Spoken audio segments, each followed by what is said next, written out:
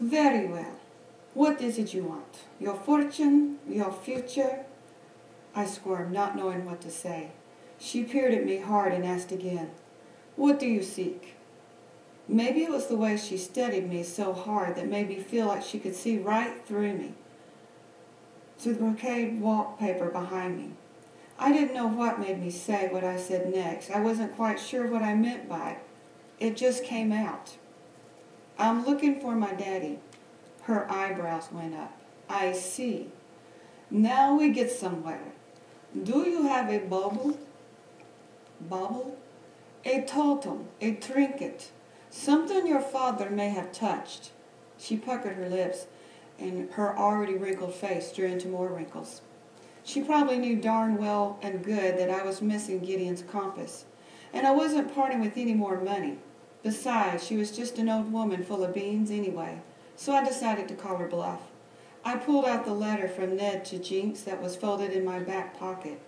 If Miss Sadie came up with some cock-and-bull story about my daddy from something that wasn't his, I'd know she was as phony as a two-headed nickel. I slid the paper over to her. Miss Sadie opened it, smoothing the yellowed paper beneath her fleshy palms. As she looked at the words, her hands began to tremble. She held them to her face, and her breath came out in short, shuddering gasps. For a moment, I couldn't decide if she was crying or dying, but then figured this must be part of her divining preparations. Finally, she lifted her head and touched the letter again, gently stroking the page with her palm, as if she was trying to draw the words into herself.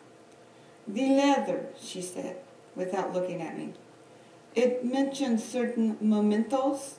You must have these. There was something deep and old in her voice. It sounded like need. I remembered that the letter mentioned the silver dollar, fishing lure, and skeleton key. I found them in a Lucky Bill cigar box under a loose floorboard, I answered, a little too quickly, and it made me sound guilty. There was the other stuff, too, I continued, over-explaining. An old cork and a tiny wooden baby doll no bigger than a thimble, and all painted up in bright colors. I wish I could shut myself up. After a long pause, she rested her gaze on me, puckering her lips again in thought. She seemed to be weighing whether or not to go on, as if deciding if I was worthy of receiving her divination. Very well. Place your hands on the table. I will build a bridge between the world of the living and the dead. But my daddy is alive, I said, figuring she had just given herself away as a fake. The lines between the living and dead are not always clear. She closed her eyes and breathed slow and deep. I closed one eye and peeked out the other. It is time to reveal secrets of the future and past. I see a boy from long ago, she began. He is on a train. So far I wasn't impressed. The boy, he is a stranger to manifest. Where is he now, I asked, cutting to the chase. Silence! These spirits will not be rushed. Miss Sadie was working up a sweat. I had no idea it took such effort being a spirit conjurer. I stared wide open as the diviner began. The boy, he is tired and hungry. He must act now. He must take a leap of faith. Next chapter. Triple Toe Creek, Crawford County, Kansas, October 6, 1917. Jinx watched the ground rush by in late afternoon light. He jumped from enough boxcars to know that the jumping was easy. It was the landing that could present a problem. Figuring the cottonwoods along the creek would be a good place as any to hide out for a while, he grabbed his pack and leapt. Fortunately, he saw the ravine from midair. Rolling and tumbling, he tried to keep his pack so it wouldn't bang on the ground like every other part of him. Finally, he stopped, then listened. He heard a girl's voice just ahead. Ned Gillian, you only have one thing on your mind. If I had known why you brought me out here, well, I am a lady and I'll have no part of it, and maybe you should find someone else to take to the homecoming dance. Jinx peered over the bush in front of him just in time to see a young woman raising her parasol and march off. A boy, a young man really, with olive skin and dark wavy hair was holding a catfish hooked on a line. After a moment, the boy stared into the catfish bulgy's eyes and cleared his throat. Pearl Ann, I apologize for compromising your femininity by exposing you to the rugged world of fishing. Would you please reconsider and do me the honor of accompanying me to the homecoming dance? The fish stared back unmoved. Jinx was intrigued by the romantic scene developing before him, but he was even more enamored with the catfish wiggling on the hook. He knew he should hop another train to put more distance between him and the events from the night before. The sound of the sheriff's dogs barking and growling still rang in his ears, but his stomach was the only one growling now. Jinx hadn't eaten since the day before and could already smell the catfish sizzling on the spit. You're going to have to do more than sweet-talk a fish, Jinx said, emerging from the bushes. Ned Gillian spun around and then relaxed when he saw it was just a boy. Is that right? And I suppose you would know in your, 12 years of experience with women? 13, and it's not what I know, it's what I have. Jinx took a brown bottle from which had miraculously remained unbroken from his pack. You got all the right words to go after, but you can't go smelling like catfish in creek water, can you? Ned sniffed the fish and grimaced. I suppose not. What I have here will solve your problems. It's a cologne, aftershave, and mouthwash all in one. It comes from the Arctic glacier waters off the coast of Alaska. I got it from a 100-year-old Eskimo medicine man. And where did you happen to run into a 100-year-old Eskimo? I did some work at the docks in Juan. At any rate, if it can make a polar bear smell good, just think what it can do for you. Jinx jiggled the bottle. Time is of the essence, my friend. I suppose a little freshener up wouldn't hurt, but something tells me you're not in the business of giving away Arctic glacier water for free. Jinx pursed his lips. I suppose we could make a trade. Say, that catfish for your bottle? This is unless you're getting kind of sweet on her. Ned grinned and unhooked the fish, revealing a green and yellow spotted fishing hook. He held up the lure. It's brand new. They call it a Wiggle King. So colorful it'll catch a blind fish. Anyway, I doubt that concoction is worth the fish and the lure. He handed the fish and took the bottle. I'll take good care of her, Jinx said as Ned left.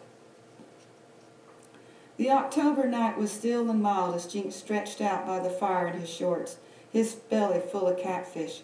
He had rinsed out his clothes earlier to lessen their scent and hung them from a tree to dry. Jinx was exhausted, but he knew he should get moving. He'd hop the next train and head wherever it took him. Still, he reasoned, it might be a while before the next train came by, and he was close enough to the tracks to listen to the chug of an engine. So he eased himself into the cool creek, letting the dust and grime from there to here wash away. His Uncle Finn had suggested they split up in Joplin. They'd be harder to track if they were separate. Maybe that was the best thing to come out of the whole mess. Even on the run, Jinx felt a sense of freedom. For the first time, he felt like he could make a fresh start. Still, it was hard to make a fresh start when there was a dead body in your past. It had been an accident, but Finn had said no sheriff would believe that, and his dogs wouldn't care. Jinx leaned back into the water, letting the creek flow through his hair and between his fingers. The current gently pulled him, and he gave into it. Maybe he'd go to Denver or San Francisco, someplace where no one would notice a kid on the run. Someplace even his Uncle Finn couldn't find him. But the blissful thought vanished as a figure splashed nearby. Cussing and muttering, someone was frantically scrubbing his hair and face. It was that fellow, Ned. Uh-oh, Jinx thought, noticing that Ned's build was strong and tall compared to his own shorter, wiry one. Jinx knew he should have moved on long before then. Unfortunately, Ned spotted him. Why, you little Arctic glacier water, you said, makes a polar bear smell good, does it? It smells all right, and I'm sure Pearl Ann would agree. Before Jinx could retreat, Ned had him by the arm and looked about to drown him or punch him or both. And then a gunshot went off. Both boys froze. Get your clothes and come with me, Ned said. To his own surprise, Jinx obeyed. But when he went back to the tree where his clothes he had hung, they were gone. Only his shoes and socks stuffed in them were left. He ran back to catch up with Ned, who was also dressed in dripping shorts, holding only his shoes. "They must have taken our clothes," said Ned. "Come on." Whoops and hollers filled the night air. Jinx followed Ned about 30 yards up the creek. The two crouched low in the creek bed, still dripping and bare. As they peeked over the bank, heat from a bonfire struck them like a train. They saw greetings being passed from one man to the next. Hands were shaking and backs were slapped. Everything was brother this and brother that. It could have been a church meeting if not for the white hoods and cloaks. The scene made Jinx shiver. "They're using our clothes for kindling," Ned pointed to the bonfire. A hooded figure tossed their shirts into the crackling blaze, while another laughed. "Why would they want to burn our clothes?" "They're drunk and they're mean, and that's a dangerous combination." Ned pulled Jinx away from the bank. "Let's get out of here. Besides, I still have a debt to settle with you."